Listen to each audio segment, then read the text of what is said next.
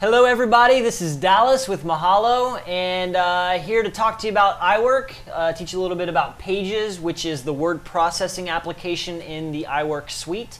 In case you don't know, iWork is a series of programs by Apple that's kind of Apple's answer to Microsoft Office.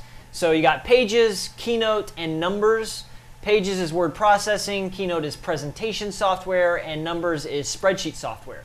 So we're talking about Pages right now, and I want to talk to you about the very important action of saving, because you want to save your documents because you don't want to lose them. But there's a confusing element to saving, and that is the infamous save versus save as. Some people don't know what the difference is, so I'm going to show you and teach you.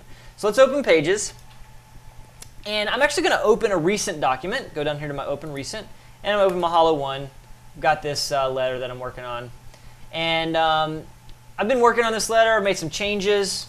You know, I'm feeling pretty good about it. It's sounding pretty nice. And now I want to save it.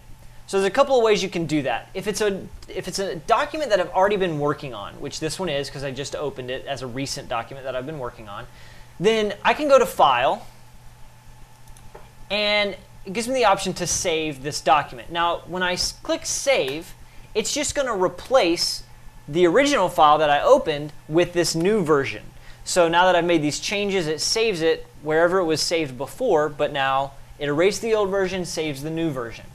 Now let's say I wanted to save this document, but I didn't want to erase my old copy of it, my old version. So like, for instance, let's say I'm writing a letter to my mom, and I wrote it, I saved it, and now I want to write a letter to my dad using the same document. So I open my mom's letter, change it to be addressed to my dad. Well, now I want to save as my dad's letter, not my mom. So I'm going to go to File, Save As. And when I do that, it's going to give me a Finder window here and give me the option to determine where I want to save it. So I want to save it in my Documents folder, which is where it's set to. And Mahalo 1, and this one's for my mom, so I'm going to save it for Mom.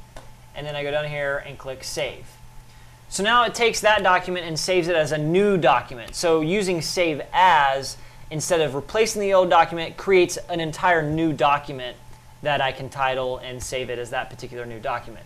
Now, if I close this window, I'm going to go to File, New. So let's say I do a whole new document, blank document, got this new document going on, I'm writing it up, typing my letter, my story, my book, whatever, and now I haven't saved it yet. I've never saved this document before. It's brand new. Well, when I go to File and hit Save, it's going to bring me the same option as if I had hit Save As, because I've never saved it before, so I need to save it as something, and I want to save it as a new document.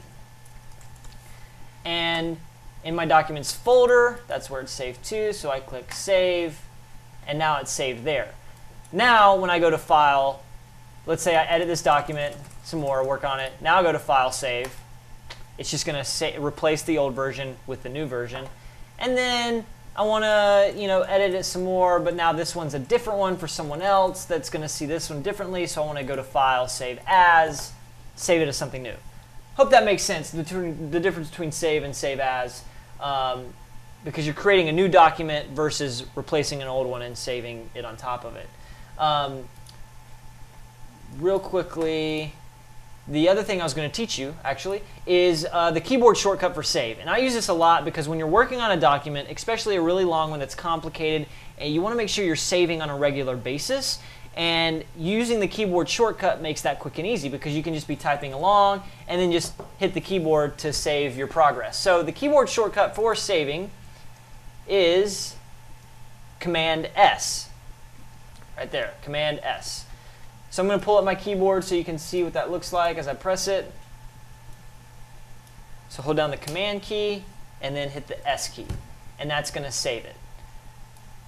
And I do that on a regular basis. So if I'm working, I'll just be typing, and then I'll hit Command S to save my progress. Typing, Command S, save that progress. So be sure you save your progress, or save as if you need to use save as.